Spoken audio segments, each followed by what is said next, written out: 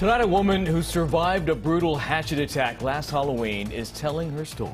It's one of horror, survival, and forgiveness. CBS 13's Ashley Sharp with the interview you'll see only on CBS 13.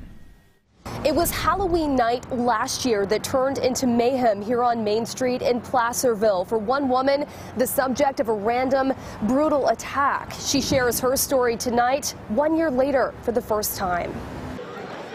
Placerville's annual Halloween celebration, a place for family fun and trick-or-treating, ended in a nightmare for Christine Hall last year. It was late at night. Hall was heading home after dinner, and she was brutally attacked by strangers who she saw vandalizing downtown businesses. I don't stand for looking the other way. While not able to turn a blind eye, she confronted the two women and was instead left with a blind eye. She stepped back and just hit me with a hatchet in the face.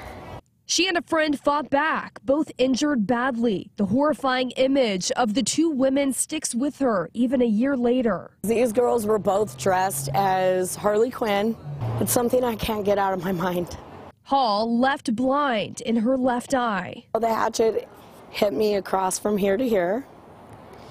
And as you can see, my retina is blown out and my pupil is blown out. 3 surgeries helped Hall keep her eye intact. She says to this day she doesn't know why this happened. I feel like I was protected by God, and I definitely feel like the Satan was pushing his hand on their back. October 7th, the two women convicted were both sentenced to prison. Theodora Economo to 4 years and Vivian Bertrand to 2.